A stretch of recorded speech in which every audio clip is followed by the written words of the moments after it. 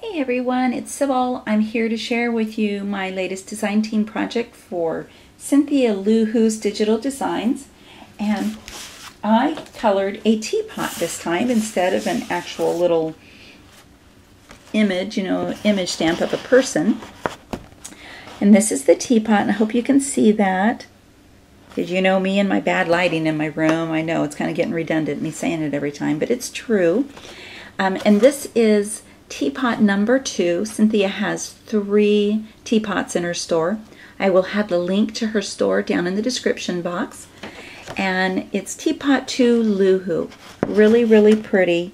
And I wanted to color this teapot rather than one of the people stamps this time, because I just wanted to challenge myself to something different with my Copics.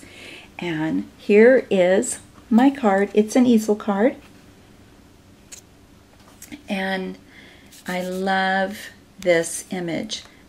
It reminded me so much of my love of tea and how it began when I was the little girl. My siblings got to go skating and I didn't get to go, so my mom said it's okay, and she called me Siptions. She's German, and we would make cookies and have tea. And I still remember I felt like a grown-up having tea, and she made it so special I didn't feel so bad missing out on skating with my brothers and my sister. And my love of tea has been with me ever since. I collect teapots and teacups, just beautiful ones my husband has given me through the years. And so yeah, I was thrilled to color this beautiful, beautiful image. And I love the flowers inside of it. And I added a little, here's the, the spout, but on the image here, let me show you again. It's just, oops, sorry about that. It's just solid there. And so, just like when you get stamps, you can add folds on clothing when there isn't any. And I'm really enjoying doing that with my Copic markers. So I made, the little opening there to pour. But this teapot is being used as a vase. And I've used several Spellbinder dies.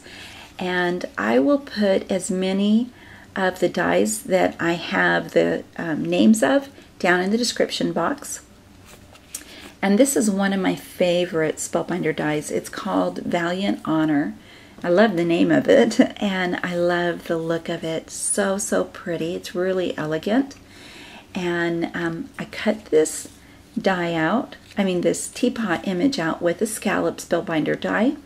And then I used another Spellbinder die, and I cut it in half and tucked it under here. I hope you can see that, like it's like kind of like a lace effect or a doily, And then I cut some more Spellbinder dies, and again, let me see if I can find this one in particular.